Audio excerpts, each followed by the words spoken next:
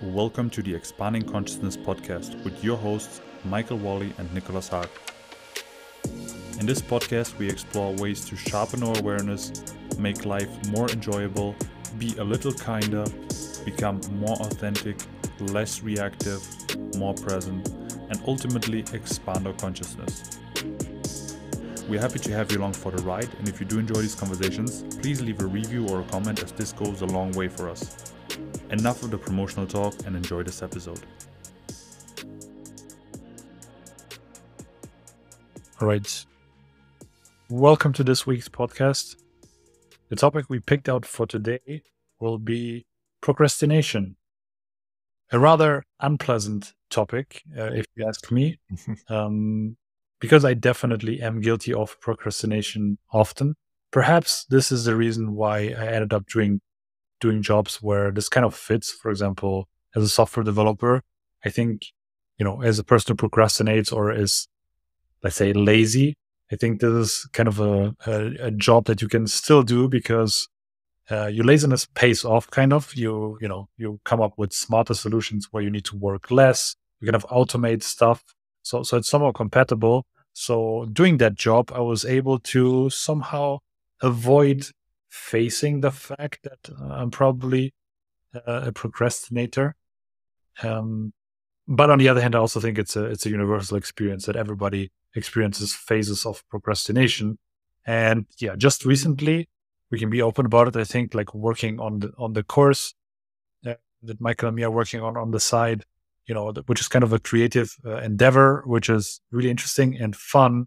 Yet I had really moments where I was almost unable to work on this project, and where I just observe myself going into patterns of distraction or finding excuses why right now would not be a great time to work on it. And, I got curious about that because I was really wondering, like, this is a task that I picked out for myself that I'd like to do. The topic is interesting. It is, at that very edge of, I do think I have the skill set for it, yet my skill set needs to grow a little bit, at that point where I could actually easily get into flow with the task. Yet my subconscious was somehow sabotaging me and saying I should rather watch YouTube shorts instead of task or, whatever it is that I use for distraction. So yeah, I get kind of curious about that, and I would like to reflect a little bit on what the hell is procrastination and why does it occur. So yeah, I want to ask you first, in your opinion or in your experience, what's going on when we procrastinate? Yeah, I'm definitely guilty of this a lot as well, and certainly, like, throughout school, usually my modus operandi, I guess you could say, is I would procrastinate until I felt that there's not enough time left to get done what I need to get done, and then I would do it. And I mean, it worked out fairly well, but and it's something that I still struggle with. But I think what's going on is there's some underlying fear, right? There's sort of a force or an internal pressure that's pushing against us, that's making it, easier to distract yourself than it is to go ahead and do the work. And I think a lot of it comes down to, fear of fear of failure, potentially fear of being judged by what you produce. Often I think we tend to be our harshest critics, right? So, there's this kind of striving for perfectionism, I think, kind of comes into it. Like, it's never really good enough. Also, I find myself starting a lot of projects and never finishing them. Like, I'll start it, and then, I'll have more ideas about, well, the approach that I'm taking isn't good enough, or I should have done this other thing. And I'll just sort of, like, discourage myself from doing it because I feel that I'm not doing it well enough. Right. And there's nobody, the interesting part about that is there's nobody telling me that. There's nobody actually judging anything that I'm producing and saying, oh, you did a terrible job, and I can't even, certainly in my adult life, I can't even really look back and say like, oh, there were times where I just really flopped and I had a really hard time. People, called me out on it. I can't say that there were times like that, so I guess probably a lot of things happened in childhood. I mean, school is, public school certainly very ripe for those types of opportunities to, experience some embarrassment and humiliation based off of what you did or didn't do. So I think, if I were to kind of borrow an idea from Joe Hudson, Art of Accomplishment folks, is it's really, it's an avoidance of a certain feeling, right? And I think the way to work through it, can't say that I've put a lot of effort into working through it myself. I've procrastinated around, right? Like procrastinated, trying to work on my procrastination, right? And I think the thing to do is to like look at it and say like, okay, if I do this and I put that out there and I fail, and people just tell me that what I created was absolute garbage, what do I have to feel at that point? And am I okay feeling that? Right? Like exploring those feelings. And then once I've kind of, in a sense, acclimated to those feelings such that they're no longer something that I fear experiencing, then maybe some of that procrastination starts to fade away and doesn't affect me as much. It's an idea, right? Not something that I've necessarily implemented very well around procrastination, at Mhm. least. Procrastination seems to be the thing that keeps our dreams at bay. So, in general, fulfilling your dreams and working on creative endeavors or being an artist is not something that our society is made for or that is kind of encouraged. At least in the school system I went through, I was encouraged to become this productive member of a company and work 9 to 5, seek out security, seek to follow the masses and not stand out. Oh, so even as a society, we don't encourage people to really do that. Um, Yeah. so procrastination is this hurdle in between us and let's say living or achieving our dreams. That's how it seems to work for me. So, for example, I have this idea in mind that this is this project that I would really like to do. I don't know, this whatever software project that I'd like to launch, or this anything creative I would like to do. And while I have this idea, I really romanticize it. It's really great. It lives in my head as with all of this potential. I think, wow, this could be so great if I do this. It could have all of these implications. It could lead me to all of these things. But if I really step into action and do it, you know, all of these hopes become questionable because it might also Yeah. be that this is only as romantic in your head, and when you actually do it, um, it's not going to be that great, or at worst, you're going to fail with it. And um, I think we have this tendency we don't want to burn ourselves out in attempts towards our dreams. It sounds very vague, but what I Mm. mean is, um, I think if I'd start 3 times to do a creative project and I fail all 3 times, I think the fourth time would be really difficult. Mm. But which is kind of stupid because that's actually how people get successful, right? They just try many times, Yeah. and failing is part of the process. But we're so not resilient towards failure that at the slightest fail, we already stop. We drop the project. We try to find anything to distract ourselves, to not act on these dreams, to not run into these precisely negative feelings. But the problem is that if we don't keep going at it and keep trying these things to fulfill our dreams, then the alternative is really bad, because the alternative will be a life of resentment. If we, completely Yeah. drop those ambitions and dreams that we have, and we just always choose the safe and working option, we end up in a life that is safe and predictable, but not what we actually desire. So that's why I think it's probably important that we do face this question of procrastination and think about how can we Yeah. overcome this hurdle so that we become more fluent in working also with rejection, with failure, and that we keep going even though if we fail a couple of times, because this is what it's going to take. So maybe let's think about that.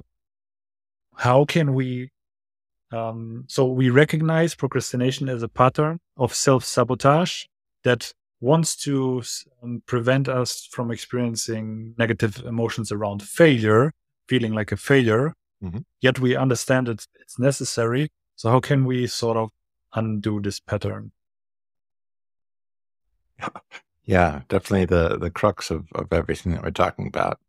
Um, I suppose it can be helpful to see where it came from, and if we look at the way that we were raised and public school in general, I mean, failing at anything is definitely looked down upon, right? I mean, you get graded, right? And to get a failing grade is like, well, you messed up. It's not like it's not okay to get a failing grade. At least, in the culture and the family that I grew up in, and my older sister who was high achiever and always doing well, getting good grades, there was sort of this sense of like, well, it's not okay to not do well. It's not okay to fail. And I think that, as we're talking through it, that's something that really needs to be addressed. And how do you address it now that we're adults and that we've learned this habit, we've learned this belief that it's not okay to fail?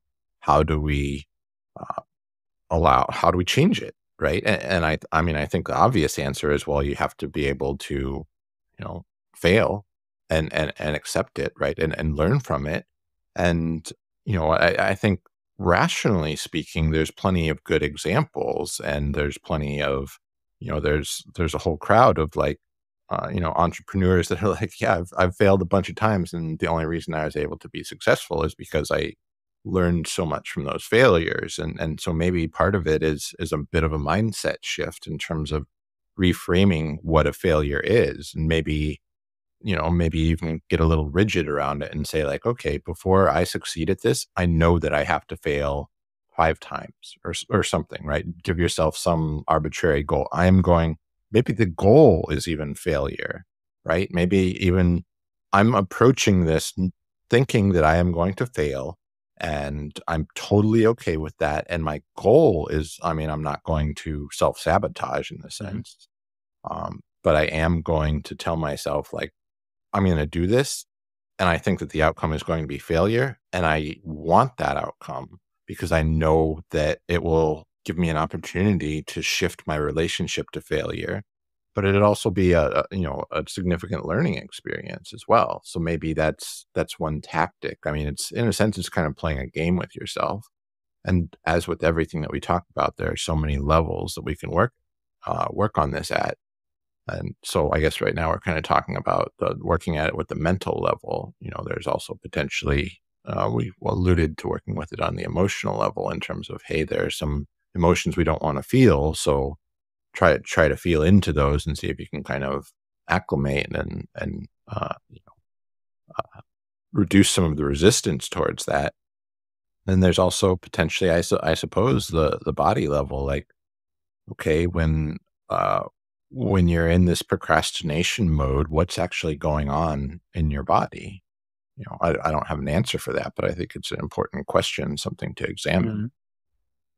On an emotional level, I think one aspect of procrastination might also be the fear of.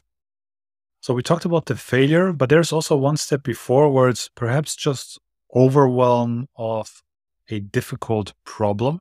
So usually we dread Mm. tasks that are in particularly difficult because we because they are so either complex or difficult, we don't want to face them directly because we think that we're gonna experience some kind of overwhelm, either like mental or emotional nature. So if I have a really difficult task, I don't want to face it. I guess what helps, or at least what helps me personally sometimes, is if I'm already at the step where I recognize, okay, I'm kind of trying to avoid this task, is to break the task down. So to not, maybe you cannot achieve the difficult problem at hand, but maybe you can break it down. Maybe you can take one step towards it. And that usually Hmm. clears out a lot of the feelings around it, and makes it easier because then, you took at least one step towards it and the task became smaller and you gained also some clarity on the task. Perhaps you found out that, the complexity is not that great as you anticipated. So breaking difficult tasks down into smaller, more digestible problems can sometimes eradicate the complete problem of procrastination around it. But for me personally, it can at least unblock me for the moment. Yeah, yeah, and I think that's a really good tactic overall. I mean, we're both programmers, and so this is something that we potentially encounter. I mean, I know having started at a new company that is rather large and has a rather large and complex code base, I'll often be tasked with something that when I'm tasked with it, I don't know how to do it, right? And that not knowing how to do it is often a bigger hurdle than actually doing it, right? And it's not so much it's almost like it's a mental game again. It's sort of a lack of confidence. I can get things done very, very quickly when I know the solution. When the solution, as soon as you give me the problem, I know the solution. I know that part of the code base. I can even picture, getting it all done and what I need to do and what steps I need to take. But when it's something that I'm not familiar enough with and that I actually have to learn more and able to accomplish the task, I think that that tends to be a lot more challenging, just especially as we age, right? Because when we're children, you're in that position kind of constantly, through school or whatever it might be that you're learning or developing, that you don't know. You don't have the confidence that you know how to do this. You don't, I mean, you've never even done it. You've never even tried it. It's something totally novel and fresh. And at some point, I guess we kind of get a little bit complacent and we only try to tackle the things that we know how to do because that's comfortable and that's easy, and we kind of, we kind of, in a sense, keep dancing around this idea of growth mindset versus a fixed mindset. And personally, when I reflect upon, my own disposition and what sort of mindset I have, I would say that I very much so grew up or grew into like a fixed mindset of like, for me, it was sort of, well, I'm a smart person and I can do this or something. And it wasn't ever like, I'm going to be able to do this even if I fail if I'm persistent. I never really learned that, I need to persist and I need to grow, up to being able to do this task. It was always like you're smart enough and you're just going to do it and you're just going to breeze through it. And most of school was like that for me until I got to college and I was, taking more challenging, math and science classes where I actually had to work, and I did not do a very good job because it didn't just come easily, right? It required, more learning than, it required more of a growth mindset than what I really had. And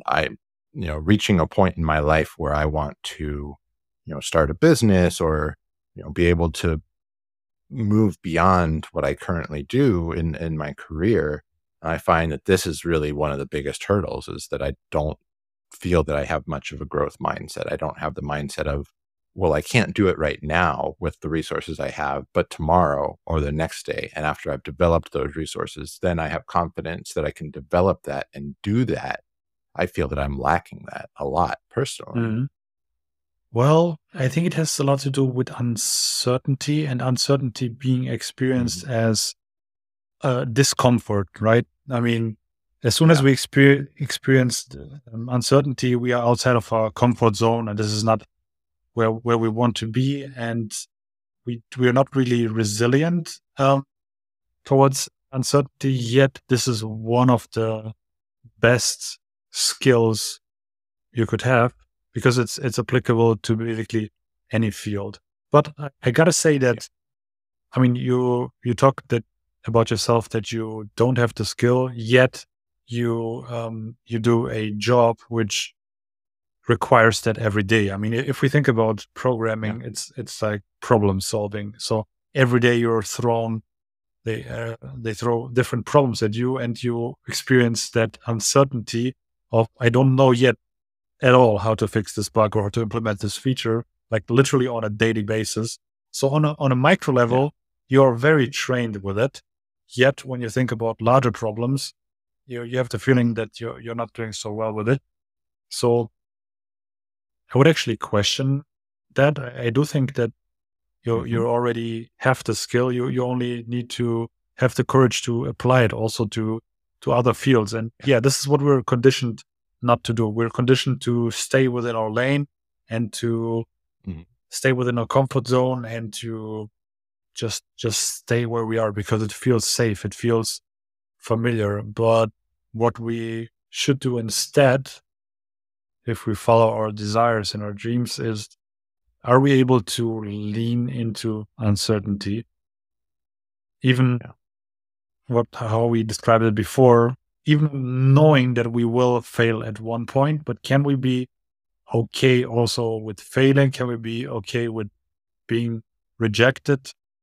And I think the deciding factor is, what is our motivation, to do so? Because failing is, I guess, very bad, or will feel terrible.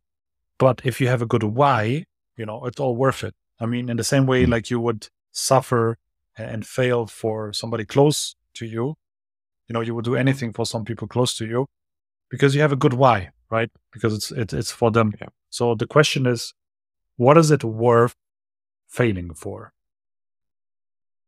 Yeah. Yeah. Yeah. That's a really important question. I think that's really valuable and interesting to explore. I probably mentioned it in the last podcast, but I just listened to this book called Start With Why, which is precisely about like, creating great company culture, getting employees engaged,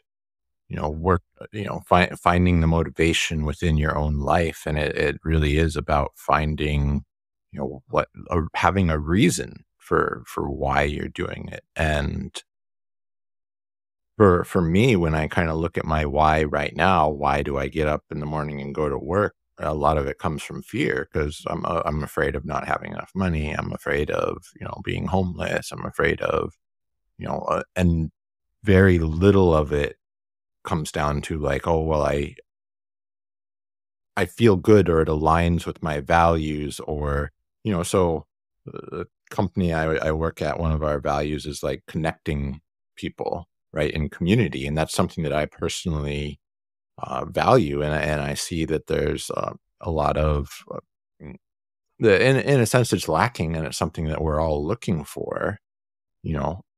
But then there's like this disconnect in terms of the actual work that I do and trying to connect it to that why. And I also don't necessarily feel that I'm um, very in touch with that why, right? Like it's not integrated into my life. I'm not living that way. I'm not going out of my way to make new connections with people. I'm not going out of my way to participate in communities in such a way that, feels rewarding. There was a little bit of a time where I was engaging with that a lot more, and I was pushing myself outside my comfort zone, and it oftentimes my mind would come up with a million excuses for why I shouldn't do it, but then I'd just eventually do it anyways. And it would end up being like, I was really glad that I pushed myself and that I did that. That's fallen by the wayside a little bit, especially since I've, kind of gotten back into my career. And so for me right now, the journey is like, okay, how do I reintegrate that into my life? How do I, start to motivate myself? And it's not necessarily about changing things externally. You know, I believe that it's possible for me to find motivation and enjoy what I do right now. I would say that currently I don't feel motivated and I don't necessarily enjoy it. Hope my manager doesn't listen to this one. But in any case, um, I think that, I think that we can. And I don't think that we necessarily need to change. I think that that's a trap in a sense to say that you need to change your external first. I think it's almost important to change your mindset and to change your internal, to work on it from that angle. It doesn't mean that the external won't change in that process, but I've been down the path before of trying to change the external in order to fix the internal, and it doesn't work. What you're describing sounds a lot to the perspective that Michael Singer has often. I think he did it the same way for himself, where he didn't change his externals, but he kept working the job he worked at, and he tried to somehow integrate surrender into that, and I think it worked out great for him. Right, they sold the company for Yeah. it was like a multi-million-dollar deal, and they were really successful. And for him, it worked out really this way. And yeah, definitely, that's also something I always try. I try to make the life that I have right now worth living. I try to somehow, see the opportunity of growth in that life. And interestingly enough, it is always there, right? I mean, life challenges you always to grow, Yeah. whatever you do. I think it's almost unavoidable. So no doubt you can grow anywhere if growth is what you're seeking. Um, but yeah, there's still this problem that it is somehow, or if we do a regular quote unquote job, it is somehow void of meaning. And I'm a proponent of finding your own purpose and somehow applying that. So from my perspective, I think we should all as people, or if we choose to, first of all, find our own whys, find our values, and then Yeah. think about, okay, how can we apply this somehow in the world? How can we somehow live our values and get into a position of contributing in the world to society?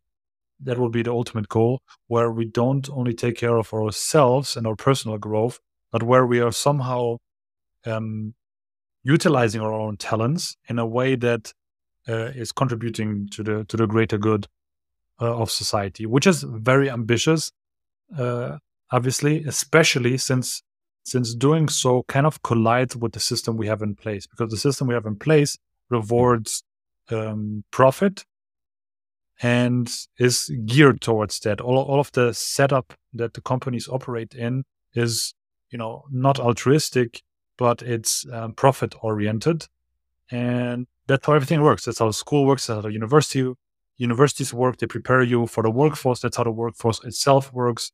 That's how hierarchies within the workforce work. And if you follow that mindset, you can thrive in there. But it collides completely with this idea of how can I bring my talents to make a contribution to society. And I think there are some exceptions. So there's altruistic companies like NGOs. There's also some companies that try to mix profit orientation with this idea, right? There's, I think, for example, the organization behind Maps is somewhat profit oriented, yet they're following this cause. And there's a couple of companies which are trying to combine this. But all in all, I see it's kind of this tension between these two forces, and trying to make it work will be always difficult. So I guess my point being is that I'm still trying to figure out a way, how can we do what we like to do, um, and still live in this society, earn the money that we need to earn to, make the living that we need to pay the rent and everything, and still follow our dreams and not only pay up to the profits of some company. Yeah. Yeah.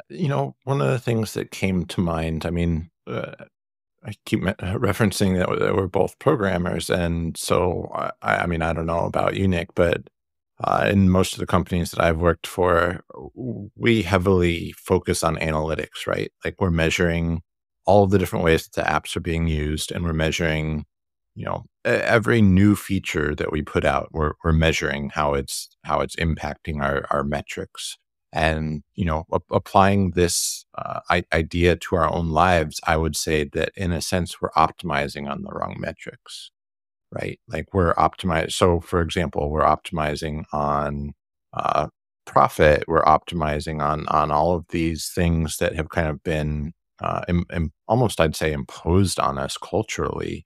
All the things that we're supposed to be optimizing on, right? Like the American dream, and how big of a car, how big of a house, or how nice a car, I guess I should say, not necessarily big. Um, and it doesn't ultimately yield the results that we want, right? I think in a sense we should re-examine that. Like, I mean, at my company, it's pretty heavily metric driven, especially around like even individual performance. And I think, borrowing from the book Start With Why, that's all manipulation. That's not something that's really going to motivate people. There are people who can thrive in that, and I would say that, myself, at least, I'm capable of forcing myself to thrive in that. But when I've done that in the past, it leads to burnout, because you're not in alignment, right, with your internal self. You're not in alignment with what's going on within you. You're not really, in a sense, you're not really respecting yourself. So my question, or maybe something to ponder, is like, well, what are metrics that we can be optimizing on? I mean, of course, the first thing that comes to mind is like happiness. Of course, these aren't necessarily easy things to measure. It's easy to measure engagement and clicks, and how long somebody spends on a certain page in your app or something. But it's very difficult to measure if that improved that person's happiness or not. Right. And so maybe one thing that we need is a clearer, maybe even objective ways, and something that we're interested in just in general is how the nervous system affects, everything that we experience. And are there, what you could say, maybe proxies that we could measure within our physiology that could give you a good indicator? Actually, and I'll just share this, what the heck, but I was kind of brainstorming a little bit the other day, because I'm very interested in, how we can utilize AI in so many different ways. I mean, it's just endless what we can potentially do with it. And one thing that I've toyed with a lot over the years is teaching people to breathe better. So I was thinking of, can I create some, system of devices that are like measuring a number of different physiological markers, such as, say, like galvanic skin response, which is measuring, your level of anxiety, measuring your heart rate and changes in your heart rate and other things like that. And then training an AI in such a way to optimize on the way that someone breathes in order to affect these physiological markers towards an optimal outcome, right? And I mean, whether or not we really need technology to do this, I would say from the meditative perspective, hey, we are capable of, perceiving these things within ourselves, right? But yeah, going on, I'll stop Yeah. there, and throw it back to you. I mean, well, what is interesting about that is that, so there's another factor. So when we think about what we should do, that would be fulfilling, and or how we could contribute back to society. Like I mentioned before, that it would be cool if we can find this thing that we're talented at, that we're good at, where we can contribute something back. But there's another factor which comes up when you describe this example, and it's, what is it that we can already do, right? So actually, what you describe makes complete sense. You have a history of software development, and you already have the skill set. And instead of like completely abandoning that now to pursue something different, it would make complete sense that you try to actually innovate, um, perhaps in another field we're interested in, let it be health, let it be psychology, let it be spirituality, and apply the knowledge that you already have as a software developer. Because on one hand, it would also kind of be a waste if you would now switch careers completely, and you'd have nothing to do with technology anymore because you're trained for years in it and you have some skills in there. So I think this is exactly the right direction of, or the right line of thinking of, okay, what is it that I can bring to the table, right? What is it that I can innovate on with the skill set that I have? And I mean, intersection of technology and spirituality is super interesting for me, anyways. Like, I do always run into the same question that you brought up of like, do we actually need technology to be more connected spiritually? Sure. And yeah, I mean, at the end of the day, we don't need, but it helps. I mean, do we need Yeah. shoes for running? No, but it helps. In the same way, it can work Right. with technology. I mean, if we find a really cool biofeedback loop that gets us deeper into meditation, if we find out that binaural beats, uh, I don't know, over bone conduction headphones or whatever are more effective, why not? Sure. Let's utilize all of this. And let's try to innovate with these things. So I'm completely on your side, and this is also kind of the direction I'm often thinking of. Like, okay, how can I apply the skill set um, that I already have to the problems at hand? And I think we should do more of that, and we should. It's kind of a good indicator of where we could be successful would probably be um, what sparks our interest the most, what sparks our desire, what is the Yeah. thing that Yeah. puts us into flow state, because I think that is a good predictor of where we could be successful at. Because when I look at all the people I follow and I find their work interesting, I see this spark in them, right? So all of the Yeah. content creators, all of the authors that I read their books, they seem to be exactly at that state of flow where the production happens naturally, effortlessly, where they're, it seems to me, almost channeling these things.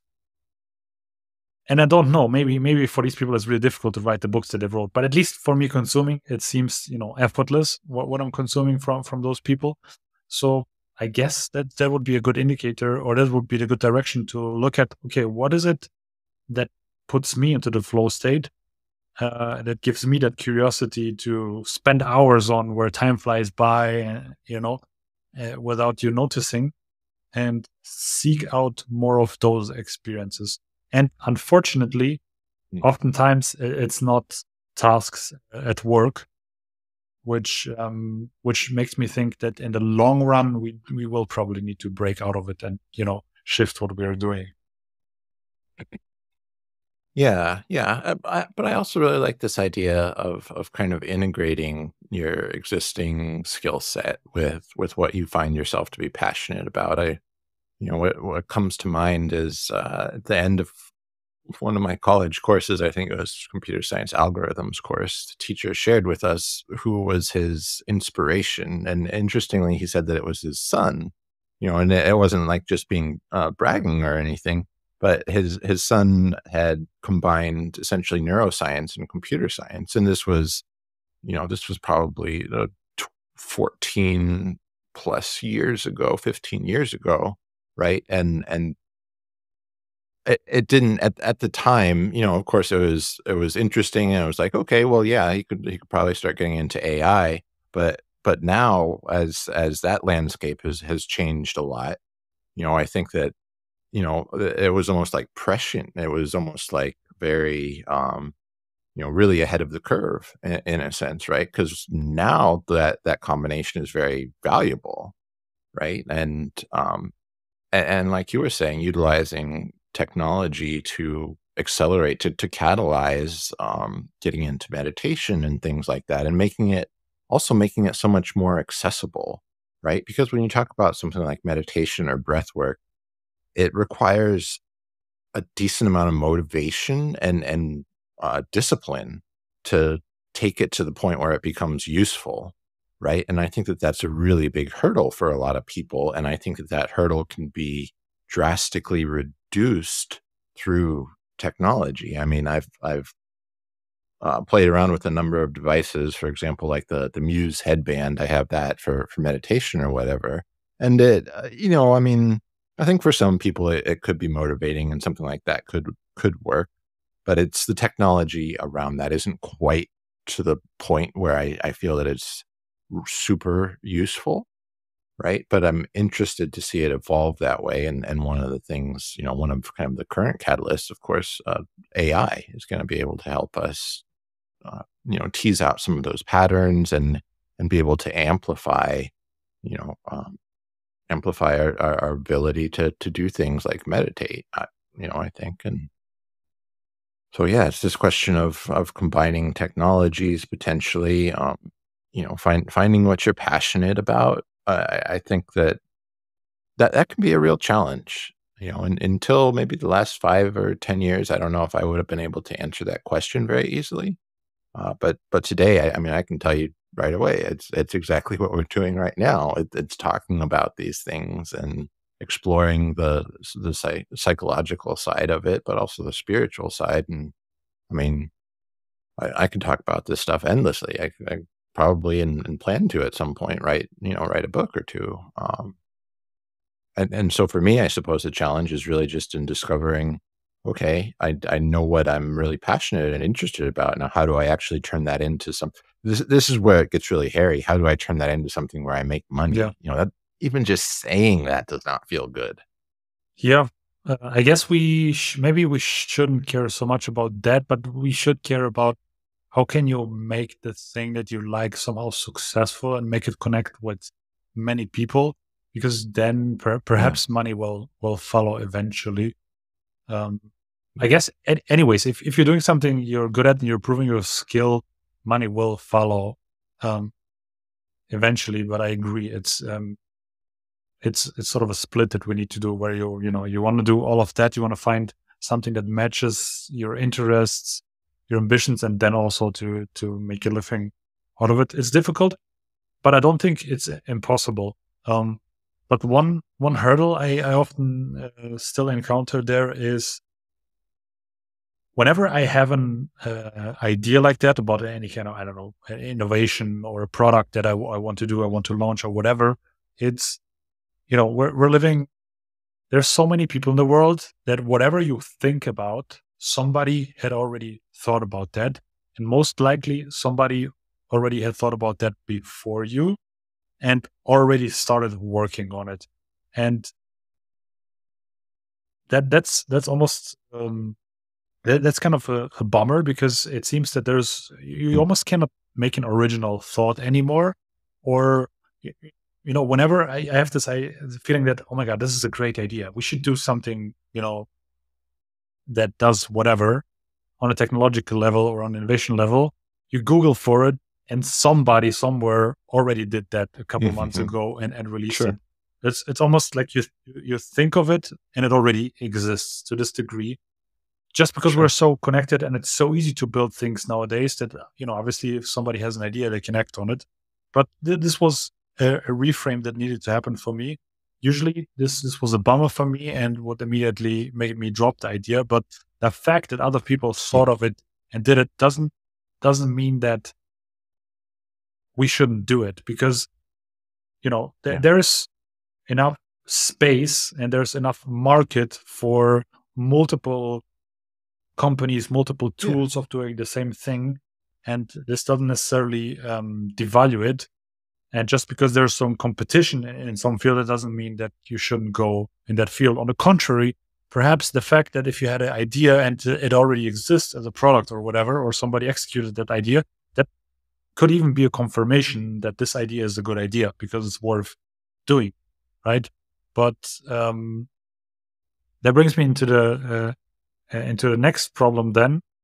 The problem then of thinking, okay, if I pursue this idea, if I execute this idea, will it be good enough for anybody to Yeah. consume? And this is kind of a very basic question, I think, that anybody who does any form of art needs to face.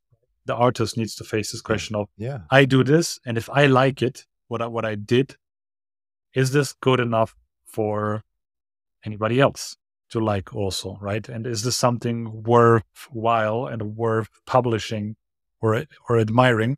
Which is a very hard question, but I guess as long as we follow our own spark of interest, and we create things that we like, and we iterate and we create more things that we like, we will eventually get better at it. And even if right now it's not worthwhile for other people to consume, I think it will get over time. I mean, it's the same like with a podcast where Mm. you start out and nobody is listening to it, but now that we kept going at it, I don't know, today I read some YouTube comments of people writing that they really appreciated the episode, and they start to give their own input into it then. And and I think that's kind of astonishing, because it confirms this thinking that if you keep going at it and you keep getting better at the thing, eventually it will be good enough for other people to consume. Yeah, I think there's this really interesting question of like, well, what's the motivation, and how does your intention or your motivation for doing something affect the outcome? And as you're referencing, like the podcast, for example, like, uh, and I tell myself this, and I think it's probably mostly true. My intention with the podcast originally was just like, we have enjoyable conversations, and what the heck, let's record it and put it out there. And, if we get people to listen to it, great. And if not, we still enjoyed the process. And I think that approach is really what we want to try to bring to everything else that we do, that we enjoy the process, that we want to create this, and we almost don't care how successful it is on the other end. And I think inevitably that end leads to more success on the other end, when you're not so focused on the outcome, when you're more focused on like, hey, this was just enjoyable to do. So maybe finding the things that are just enjoyable to invest your time in, regardless of the outcome, regardless of what you produce, right? Like, I mean, in a sense, that's what comes to mind is the Tao Te Ching, right? Like not being attached to the fruits of your labor, you know. So I guess that's where I'm kind of at with it. And the podcast is just really enjoyable. Yeah. It's great that people listen to it and are getting something out of it. That's great. Yeah, it's very paradoxical that now we talk about what is it that we could do that also would yield some results, and the answer is do the thing where you gain something from it, even if there's no profit, right? I mean, find your favorite hobby that you would do just for yourself, right? That you would do to um, that you gain something from it just by doing it, and if you do that enough times, then even other people will benefit from it, and you will gain some success from it. So as always, it's very paradoxical, but I agree with you. Let's just keep finding these things which are just fun and enjoyable, and yeah, let's if we find one of those things, let's just keep spinning the ideas, and let's also find the things that we are willing to fail for. I guess this is the next step, and also go a bit Yeah. into failure, like with the course, for example. Yeah, yeah. I think that is an important exploration. So let's do a little mental exercise here. What would failure with the podcast, for example, even look like? Is there going to be some point where like, oh, well, we tried it, because we never started it necessarily with the thought of getting anything out of doing it. I don't know if I could even identify what failure would look like. Could you? I mean, what would failure with the podcast look like to you? Um, if we have to talk about stuff that I'm not interested in, so or if we Yeah. run out of Yeah. things to speak about that we're interested in, but we kind of have to still do it because there is a fellowship or something like this, and then it becomes this dreadful thing. It's like a meeting that you don't want to be in, but you kind of have to, which Okay. sometimes happens. Meetings that could have been emails, or just topics that you're not interested in, but you have this task, so you now need to sit in this meeting and finish it. If it becomes this would be really shitty, and I think this would be the point where I'd say, okay, let's quit or let's pause for a longer time. But so far, it hasn't, and it serves the purpose of. I mean, it has actually become this thing that serves multiple purposes. So we have this space where we get to reflect things. We have built a very broad basis on top of which we can build and reflect things. Right? I mean, we can take any topic right now, and we already have all of this basis that we built on these, I don't know, 30 plus hours that we talked about spirituality, technology, all of these topics that interest. And it's become this platform for reflecting. And that in itself is valuable, right? Because whenever I leave the podcast, I Yeah. feel like uh, I've I've reflected on the topic that we talked about. Um, and I have the feeling that we're speaking at the level where it's interesting and engaging, and we're not repeating and regurgitating things that we already knew, right? So, for example, this topic today, Right. procrastination. I don't know, what I'm going to say next. I'm reflecting live together with you, and this brings value to me. And if this Yeah. brings also value to other people, if they're able to follow this conversation and reflect for themselves, perhaps, then even better. So that's amazing. But that's just bonus. We Right. still have Yeah. some value from this. Yeah. Yeah. Hmm. So much good stuff in here. I'm feeling a little bit motivated to, maybe pursue more of my own side projects that have been backburnered for so long. And yeah, but how to keep that going, and what kind of gets in the way, or you know, what causes us to stop in spite of, having initial motivation and good intentions. I think one of the things that you mentioned, feeling that somebody else is already doing it, or maybe did it so much better, is can be demotivating. And one thing I was going to bring up in regard to that, I feel that this book, Start With Why, actually kind of addressed that point very well. Was that and there are so many examples of companies that have been very successful, not being the first to market, not being the first to, do whatever their special niche was, but because they had a clearer sense of why, they ended up doing it so much better and being so much more successful, even though they weren't the first ones there. And there were two really great examples of this. One being like the iPod. It was not the first MP3 player, to market, but it was, massively successful relative to the other ones that were out there. I think the main one that came out first was from, I think, that company Creative. They make speakers or something also, I believe.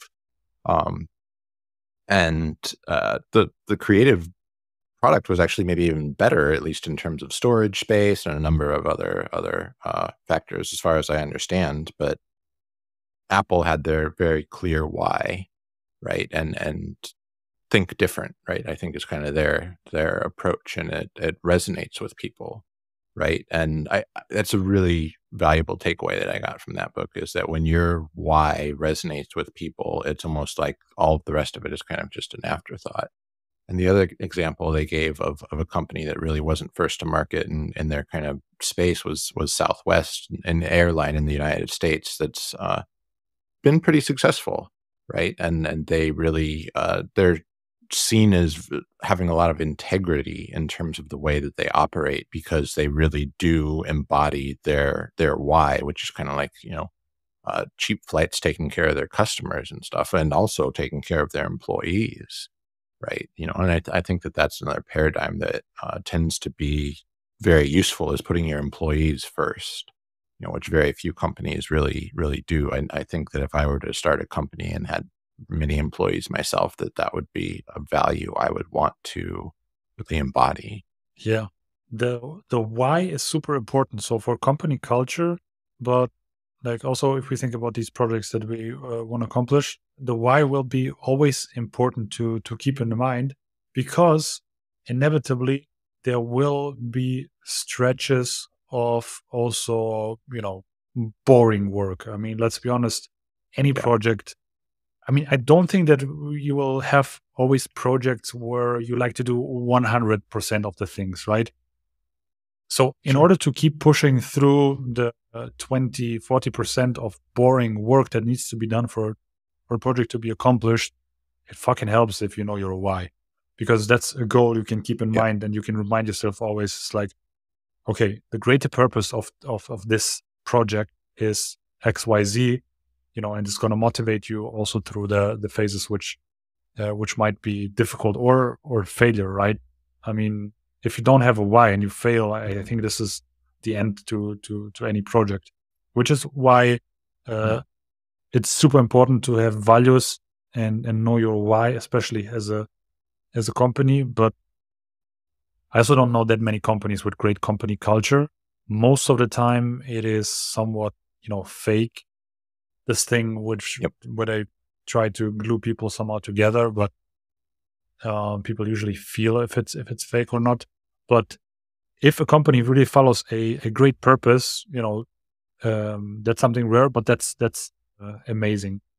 And you also see it. I think that people who know their why are much more motivated and also much more productive in the end of the way. Knowing your why brings free productivity, basically. So Yeah. I don't know. I think that company leaders should be more focused on that. But I think it is also that people are becoming aware of it. I don't know, like thought leaders like Simon Sinek, who speaks a lot about like purpose, why, and is influencing company culture largely. I think there's also a shift happening in general that also with the next generation, with Gen Z, that is much more demanding than we were. Like in our generation, let's be honest, we also kind of accepted bad company culture. It was like we're not really Hmm. demanding. Yeah. Like as long as we were paid well, we were also willing to accept shitty company culture. I think next generation is much more demanding, and they are pointing things out. They're changing things. They're not accepting whatever we inherited to them. So I think it will inevitably change. And beyond that, I think that we're also for what we talked about for you know creating projects, doing our own projects, realizing side projects, and so on. We got to say that we have it's a really good time for that because also the things that we are interested in, for example, the intersection of spirituality, technology, psychology, health, mental health, somatic work, all of these things, they're at the rise. I have the feeling that there is a Yeah. large audience. The audience is growing. It is these things are topics in mainstream podcasts. Um, the big influencers are interested in these things.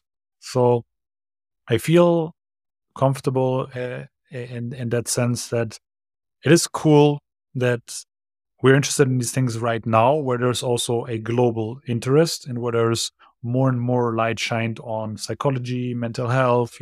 As a general population, we're learning these things. Therefore, I think that we will find our role in, spreading the knowledge about these things. I don't know what her role will be in it, but I Yeah. think there's a role to be filled here, and it's at least a great timing. Like, imagine if we were interested in all of the stuff we talk in the podcast in the '80s. I don't think we would Sure. have many listeners. Yeah. Right, right, right. Yeah, and there would be sort of a dearth or a lack of resources and access to the resources, right? I mean, like we're at such a great time in terms of individual empowerment, and especially with things like AI, just the ability of an individual person to understand things and accomplish things is just massively increasing. So that's really exciting. And one, not to go on too much of another tangent or anything, but I'll throw it out there anyways. I think one of the ways that I've been honing in on really finding my own personal why is looking at the way that I suffer in my own life and trying to address those things, right? Like social anxiety. That's something that I've put a lot of work into on my own personal level and seen enough positive results that I've reached a point of feeling good about being able to share it with other people. right? And that's definitely something that I'm like very interested in, and can ideally, overcome my procrastination around. Yeah, I agree.